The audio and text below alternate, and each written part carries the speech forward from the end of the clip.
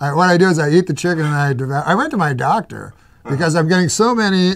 Good, you should. I'm getting so many. That's what's good about this show is I'm getting all this feedback about how huge and fat I am.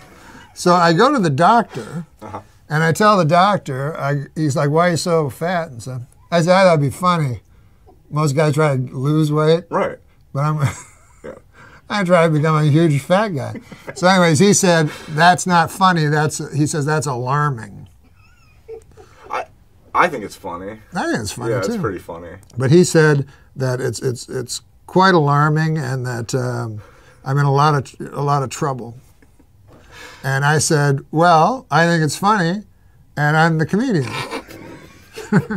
So I said, "Let's agree to disagree." And then you know what he said? What? And I say that a lot. Yeah, you do. You say that constantly. Yeah, that's my out.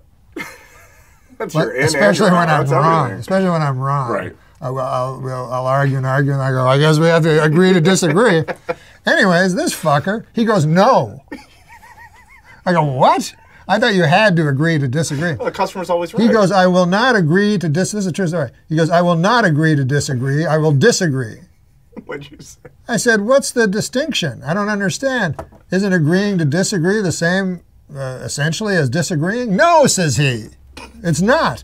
He says, "If I agree to disagree," he goes, it gives more credence to your side of the argument. He goes, "It sounds like we have two separate arguments, both of which have merit, and then I'm saying that some of your points are valid, and you're saying some of my points are valid." But he's saying that zero. And he's saying no. Yeah. He's saying that would be as unconscionable for him as to agree with a Holocaust revisionist. And I said, "Are you going to bring up the fucking Holocaust every time you give me a physical?" This guy, he's got a tattoo. He's 96. I know his backstory.